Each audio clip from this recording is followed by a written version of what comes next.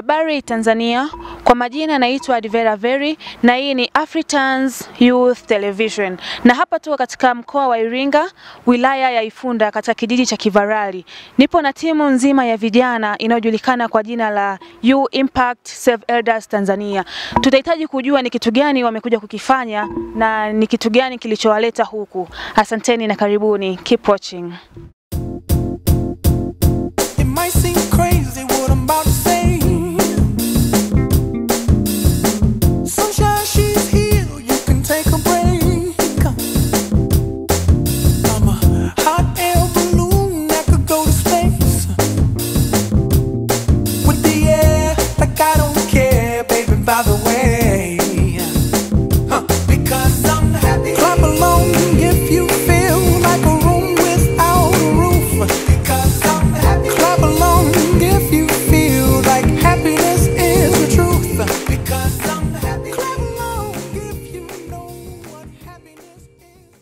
Kama nilivyowaambia, niko na timu nzima ya vijana ambayo inajulikana kwa jina la You Impact Saveelders Tanzania. Na hapa nipo na mmoja kati ya kijana ambaye ni member wa grupu hilo, na hapa atatueleza ni wao ni wakina nani na ni nini wanakifanya katika grupu hilo na kwa nini wapo Iringa. Dada, mambo? Poa. Unaitwa nani? Naitwa Sofia. Sofia, okay. Sofia, yani naomba ueleze kwa kifupi nyinyi ni wakina nani na nini mnakifanya? By the way, sisi hatuitwi Saveelders, sisi tunaitwa You Impact Tanzania. Na Saveelders ni program ambayo imekuwa ikirun na ndani yake ina projects mbalimbali. Ina projects mbili ambayo ni Better for All na Be Aware. Na katika kurun sasa hivi tumeshamaliza na ku be aware kwa sababu tumetumia muda mwingi sana ku raise awareness kwa watu kujua ni nini sisi tunafanya. Kulikuwa na programs mbalimbali ambazo zilikuwa zinaendelea kwenye Be Aware, kama fotoka, tulienda Rombo tukapiga picha, tulienda Dodoma, Morogoro na Dar es Salaam. Na pia tulikuwa tuna gift campaign kipindi cha sikukuu ambapo tulitoa zawadi kwa wazee ili wajisikie amani na furaha kipindi hicho. Na pia kulikuwa kuna t-shirts ambayo tulikuwa na provide t-shirts kwa members wetu, hata ambaye si member pia alikuwa anahitaji alikuwa anapatiwa. Ni ku raise awareness, kujua nini nafanya. Kwa mfano kama t-shirt yetu imeandikwa Saveelders, nyuma ina ujumbe ambao ni nini tunafanya shortly. Na pia sasa hivi tupo kwenye program nyingine, project nyingine ambayo ni Better for All. Better for All ni project ambayo tunataka kuonesha sasa, kuintend malengo yetu kamili. Na project hiyo ya kwanza ambayo tumeanza nayo ni choo cha mzee, ambayo it's a project ambayo it's running currently. Na by the way, sisi Saveelders, kwa nini tumeitwa Saveelders? Kwa nini watu wanatujua kama Saveelders? Ni kwa sababu Saveelders imekuwa ni program ambayo imerun kwa muda mrefu. Watu wamesahau kwamba we are You Impact, we impact youth impact. Ila kwa kuwa ni Saveelders, basi tumeibrand kama Saveelders ili tujue tu lengo ni nini. Ila ujumbe unafika.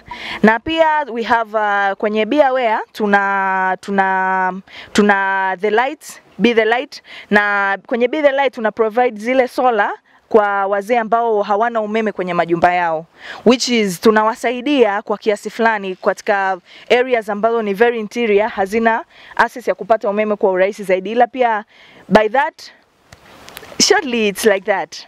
Okay, nashukuru. Naona kama tumeshaelewa ni wao ni wakina nani na ni kitu gani wanakifanya. Ila sasa naomba tuambie, hapa tumekuja Iringa. Mmekuja Iringa. Je, Iringa mmekuja kufanya nini?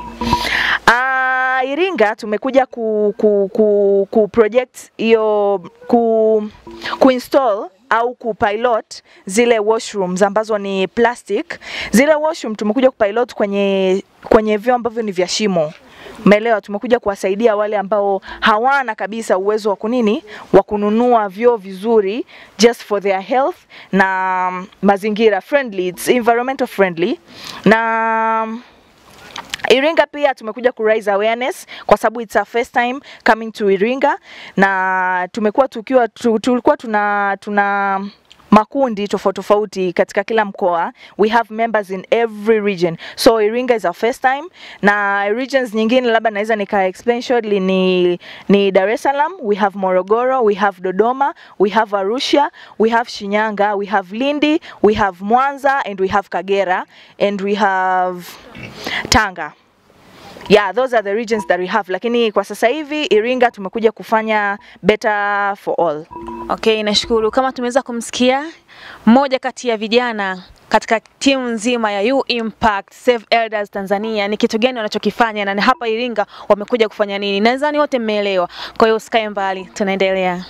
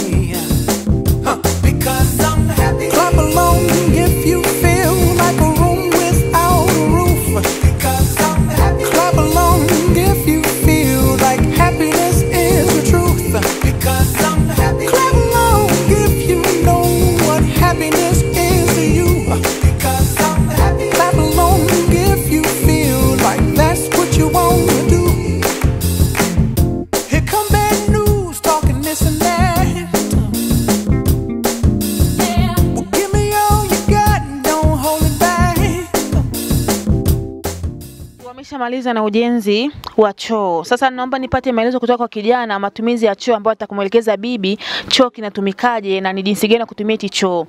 Lakini bila kusahau choo kinaitwa choo cha Sato. Kwa hiyo atatupa maelekezo ya choo chao. Habari?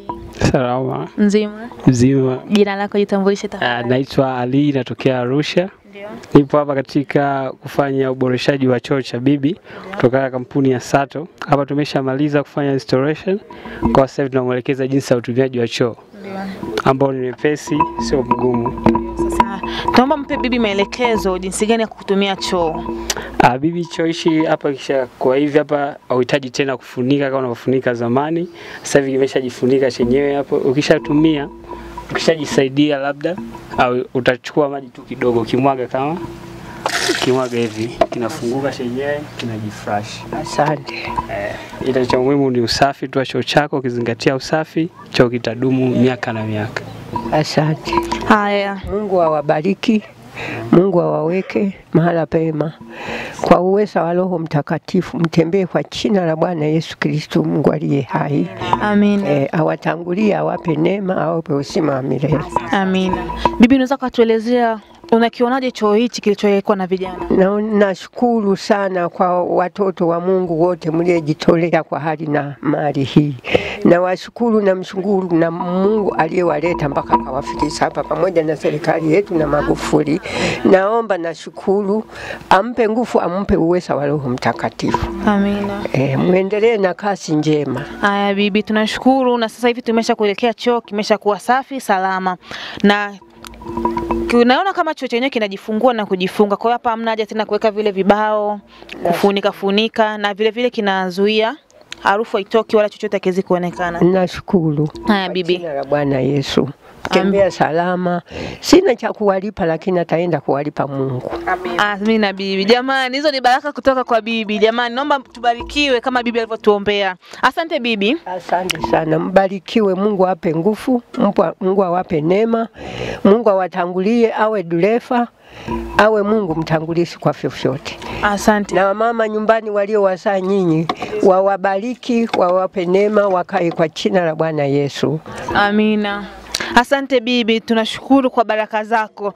Sasa jamani, tunaweza kuendelea, maana installation sio choo kimoja. Naona vyoo ni 5 na vinaendelea katika nyumba kaya hadi kaya. Na hapa kwa bibi tumemaliza kwa nyumba hii, naona tunaelekea uelekeo ni nyumba nyingine. Asanteni.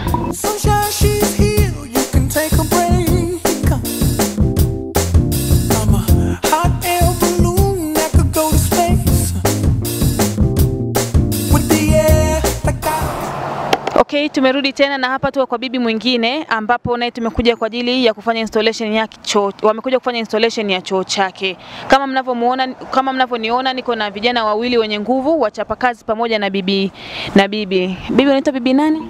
Ernesta. Anaitwa bibi Ernesta kwa jina lake. Sasa atatueleza dada hichi choo chao kikoje na jinsi wanavyofanya, then tutaendelea mambo mengine. Bibi tunakukabidhi choo hichi hapa ambacho watakuja baadaye mafundi watakiweka. Choo hichi ni salama kabisa na kiko free from magonjwa. Kwa hiyo unaweza kukitumia vizuri. Utakuwa tu yani wakishaweka mafundi ukiweka unakuwa tu unaenda hivi afu chenyewe kinakuwa kinafunguka kwa chini. Wakishaweka mafundi kabisa wakiweka vizuri. Kwa hiyo wewe utakuwa umevunjwa na magonjwa, utakuwa na hivyo.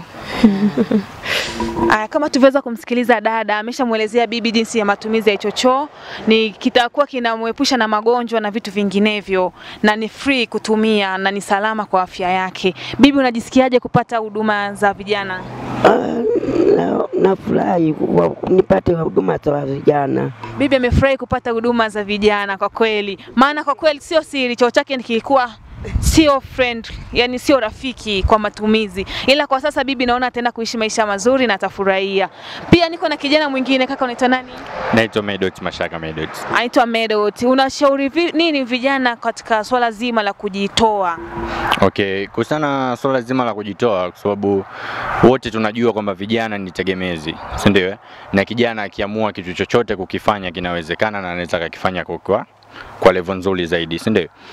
Kwa mimi nawashauri vijana wenzangu kutoka kwenye mikoa tofauti tofauti, kama hapa tuko Iringa, ndio tumekuja ku impact Iringa, lakini mimi natokea Saveelders Dodoma, lakini kwa sababu naelewa umuhimu wa hiki kicho, kwa nikaona okay, ngoja nijumuike na wenzangu wa Saveelders Iringa kuhakikisha tunawasaidia wazee wetu ili kila kitu kiende sawa. Kwa vijana wenzangu Tanzania nzima wanaoniangalia, ningependa niwashauri kitu kimoja, kwamba sisi ni Tanzania na Tanzania ni sisi. Tuwajali wazee wetu, kwa sababu tunajua si generation yetu isingekuwepo kama ya kwao isinge exist, ndio? Kwa tujitahidi kuwaenzi na tujitahidi kuwatengenezea mazingira mazuri ya wao kuona kwamba kuna generation ambayo ipo bado inawajali na inawahitaji kwenye jamii. Okay, nashukuru. Kama tuweza kusikia, ameshaelezea vizuri ushauri kwa vijana wengine jinsi ya kujitoa na muamko mzima katika kusaidia. Pia tunashukuru kwa kuweza kututizama na tutaendelea na programu zingine kama zinavyoendelea. Asanteni. Ciao.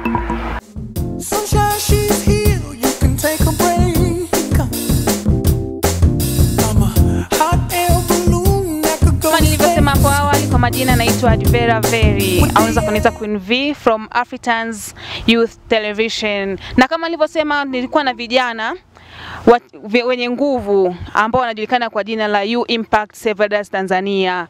Na kama ilivyo ada, kila kundi au kila timu huwa ina moto wao. Ningependa kujua moto wa group unaitumika vipi? Use money when you don't have time, use time when you don't have money. Okay, hapo tayari nimeshasikia. Kwa hiyo ndo moto wao.